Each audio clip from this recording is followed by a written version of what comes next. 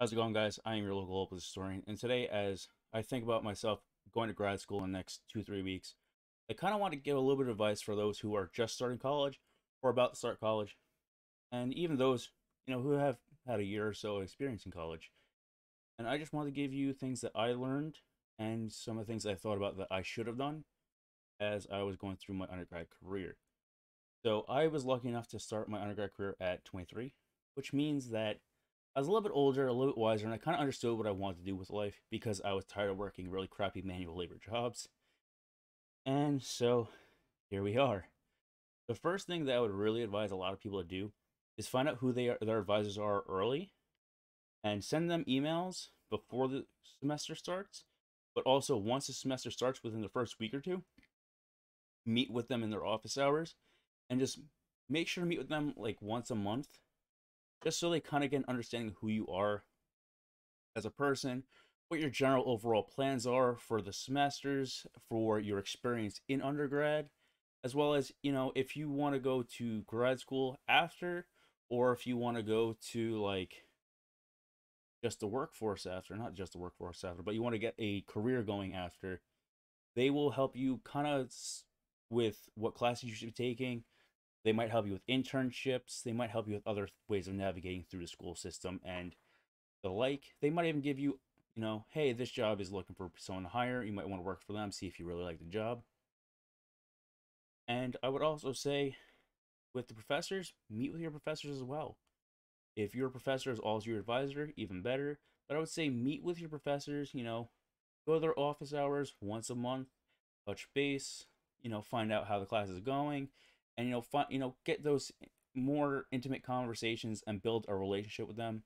Because if you want to go into the workforce after, or if you want to go into grad school, they will be able to help you with letters of recommendation or getting you into certain universities, get you certain interviews, something like that. But they'll also make it so that the more you meet with your professor, the better chances of you having a higher grade overall is. And I mean, you don't have to just go to the office hours of your professor. If your advisor is your professor, be even better. But even talking with them before, after class, most likely after class, because a lot of my professors showed up like on the dot or a little bit late. I would say talk with them if they're walking to a class and you don't have a class immediately after, or if it's in the same area as their next class, walk with them and just talk with them. It doesn't have to be about anything with the school, it doesn't have to be anything academic. If they're a sports fan and you're the same sport fan, talk with them about that.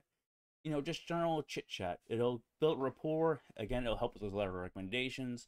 And at the end of the semester, if you have an 89, they might bump it up to a 90 or something like that. It could help you in the long run, but also help you have more advocates with me and your advisor and professor. So if you want to study abroad, if you want to get into certain classes that you might not be able to get into, or some other things, they will be your strongest advocate. And that is the biggest thing because they are the go-between you and the university, the deans, and everything else. I would also say meet with the dean if you can, meet with the chairs of your department, just so they're familiar with who you are and kind of just know you, not necessarily on a first name basis, but if they see you in on campus, they might say hi, they might look at you, be like, oh, I know who you are, something like that. It can go a long way with just the minimal meeting with the dean or the chair once a semester, maybe twice a semester, so that if you have a problem with a professor, that dean knows you not just as a person going to them for a problem, but also as a person that, you've spoken with them, they kind of get a feel for who you are, so they can kind of help distinguish if this problem is a true issue that has to be addressed or if it's just a student annoyed with their grade or something like that. Obviously, if it's something serious, that's a whole different ballgame. I'm talking about the academic side. Now, when it comes to taking classes, I always advise people to take the bare minimum amount of classes that they have to every semester. So if you're a full timer and you need 12 credits, just take 12 credits. Obviously, if you have to take like a 1 credit or no credit class, you're going to take 5 classes. But I would say take the minimum amount of classes that you can every semester because it really does reduce the amount of stress for your entire day, and it also makes it so you can focus on those classes a lot more. I understand that you want to get through college quickly, you want to, just get it over and done with, and you might say, oh, I can pile things up. I was one of those people. I took 5, 6, 8 classes, in some semesters, and it really did overall affect the quality of my work, my ability to pay attention, and just my day-to-day life with so much work going on that I would have rather have taken the 4 classes, been there for the extra year instead of graduating in 3 years, just so I had less stress on myself overall. Obviously, I was one of those pandemic people at the end of my college time, so that played a role. But take the minimum amount of classes. If you're a part timer, taking 1, 2, 3 classes a semester, good for you. Great. Just focus on the work. Nothing wrong with being a part timer in university. I advocate strongly for a lot of people to do that, especially if you're one of those people that wants to pay as you go. Because I understand that tuition is ridiculous. I'm paying off my debts. I paid off 10,000, still owe $38,000. I started with $40,000 in student loans, so that's great. I would also say with classes, take a wide variety of classes. Now, obviously, take what's in your major, but when it comes to the core curriculum or the UCCs, as we called it in William Patterson, take something that you wouldn't normally take. Take classes, not just the level 100s, but 200s, 300s, 400s. Take those classes. Look at the classes that will knock off the most amount of UCCs and take those classes so that you can just get through a lot of those things a lot quicker. You might have to make up the credits overall, but it'll knock out those classes for something that you more want to take. I would say, like, if you're a business major, take an anthropology class, take like a graphic design class, take something like that, take a sociology class, something else that is so far out of your major that it could give you a different perspective, or it might even be an idea for a second major. It might even be an idea for a minor. Now, when it comes to minors, I always suggest a language be a minor. My majors were initially Japanese and history. Then it went from history to East Asian studies because of their structuring of the program. I would have had to been there for an extra 2 years, and I just simply couldn't do that. So I would definitely say look to do a minor in a language. Don't have to be the best at that language, but it will help you down the road for other companies. I would say really try to learn another language while you're in university, especially because you have to take other classes that, language can knock off the UCCs, the core curriculum. And if you're going to be going into the workforce or you're going to be going into grad school, you knocked out things that you already needed to, and it looks good on a resume. Or if you want to study abroad, or if you want to work for another company abroad, also it opens up the opportunity to work for other companies abroad or go to grad school abroad in other languages, depending on how good you get it. Some programs in grad school also do English taught with language programs as part of it, and other jobs will actually have you go to their country and learn language as part of your employment. And when it comes to those language classes, I would absolutely say pick a language of something that you're interested in. So if you're interested in anime, manga, something like that, take that language. If you're interested in K-pop, J-pop, K-pop, K-dramas, movies from Korea, might want to take Korean. And also just don't be afraid to take a language that you say you might not like. You could always just take the semester and do another one.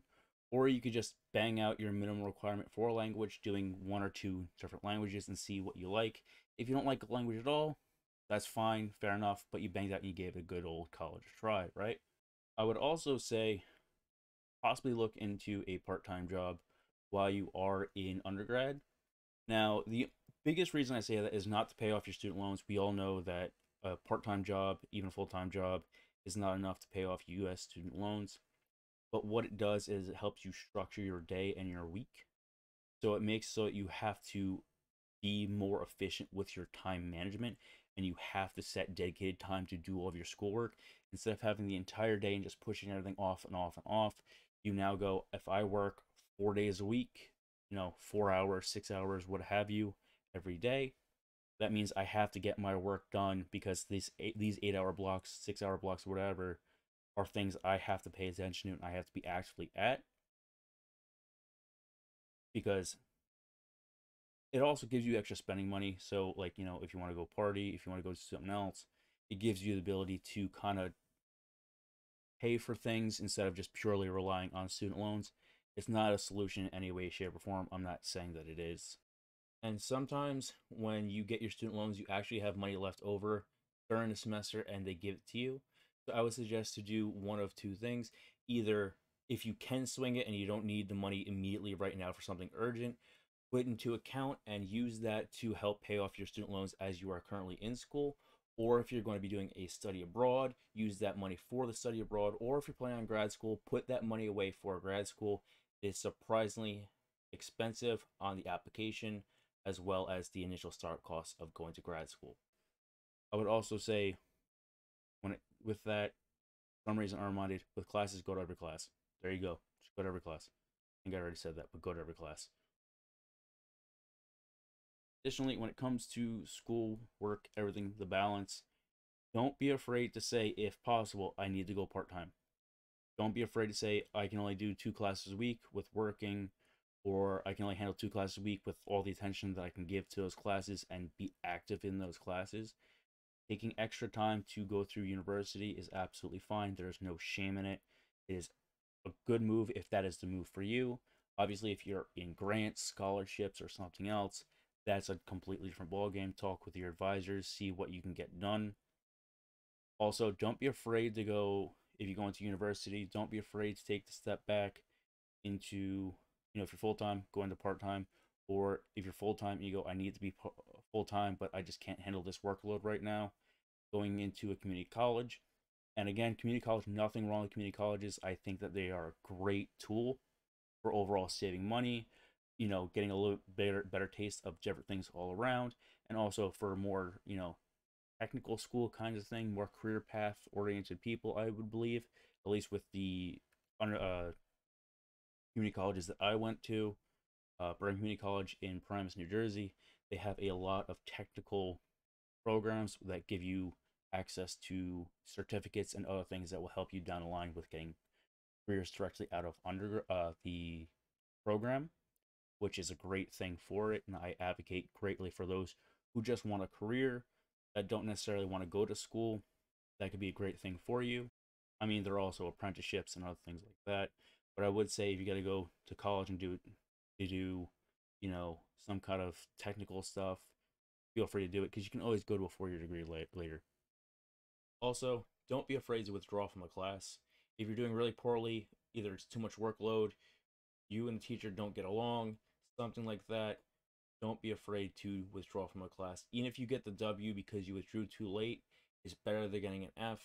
And you can always retake the class with another professor or at another time. With that is mainly being your own advocate. I would strongly suggest everyone being their biggest advocate. Your professors and your advisors are great tools and they'll advocate for you. They will help you in every way, shape, or form. But if you are not incredibly vocal and pushing for everything that you want, and I don't mean just the things that you need, the things that you want to do. If you want to study abroad, make sure your advisors, professors know it so that they can help you guide through the program and the whole bureaucracy of your university so you can study abroad. I was having a lot of issues with my study abroad office, and that soured my taste of my university for a long period of time. But luckily for me, I was able to study abroad, but it was more so a different route than I wanted to. I went to do a full year. I ended up doing 3 months, but it is what it is. At least I got the opportunity. There was some compromise there, but I got part of my end goal. I would also say when it comes to that, study abroad if you can do it, if you can manage it financially, do it. If your university has the ability, has stipends, has something else like that, do study abroad. Do it for a month, do it for 3 months, do it for a year. If you're a business person, I would say definitely do a study abroad and try to get an internship when you're doing a study abroad so that you can kind of broaden your horizons and open up opportunities for either that company in that country or they might have affiliates or partners or something like that in your home nation. More so, I'm talking about with the United States, with other countries. But like with language majors, science majors, anything like that, you can always look into a study abroad program for either a university that you want to apply to for grad school in a country that is very developing of that technology, or the country that speaks that language natively. Other things, there are so many majors that can benefit from a study abroad if you do it right, where if you're an engineering person, go to Germany or whatever. If you're a science major, go wherever that particular science is. If you're a biology major studying something specific such as an animal, go to that country. It's a great thing. If you're a historian or want to be a historian, go to the country of the history that you study or the particular area within your own country that you study. Also, it's very relatively young, and most of us don't have a lot of responsibility in college. So I would say use that time to do things that you necessarily would not really have the chance of doing in the future. Because you might say it's stupid, it might cost money, or you say, oh, I don't need to do that. But if you do it, you're not really going to regret it. And finally, I would say enjoy your time in undergrad 100%. Enjoy your time with the friends that you make. Make friends, make relationships happen with this. Not necessarily romantic relationships, although that can happen, but also make a lot of friendships, make a lot of connections, because the networking that you do in undergrad is invaluable. And this doesn't have to just be people within your major. Make it from all across different majors, from the going to the gym facilities at your university. Go to the gym facilities in your university. Be healthy. Sleep enough. Get your 6 to 8 hours of sleep. Don't work sleep deprived. Eat a quarter way decent diet. I understand it's college. You're not going to always get access to the best food, especially if you have a forced meal hall meal plan. But going through all those things, you will be able to meet people, do your intramural sports, something like that, to build up a lot of rapport with your university itself, but more so the people within your university and your cohort and other students, professors at that university, because at the end of the day, they will be the ones that will help you through your day-to-day life. And then once you immediately get out of university, they might be the only people that you connect with for a meaningful period of time. I mean, of the people that I went to high school with, I'm still friends with 4 or 5 of them. And of the people that I went to university with, I am still friends with 2 or 3 of them. I regularly talk to them almost every week. And they help me with opportunities and other things, and just sorting out other things that I'm trying to get through. Other than that, let me know down in the comments what your advice would be for me going into grad school, or what advice for other people going into college you would give. And obviously, you don't need college to be successful. You all know that. But further education is always a great thing, whether it's an internship, whether it is an apprenticeship, something like that is always a great thing to look for. That's it. Like, comment, subscribe. Video done. It was not a correct way to the meeting, but Stanley had felt the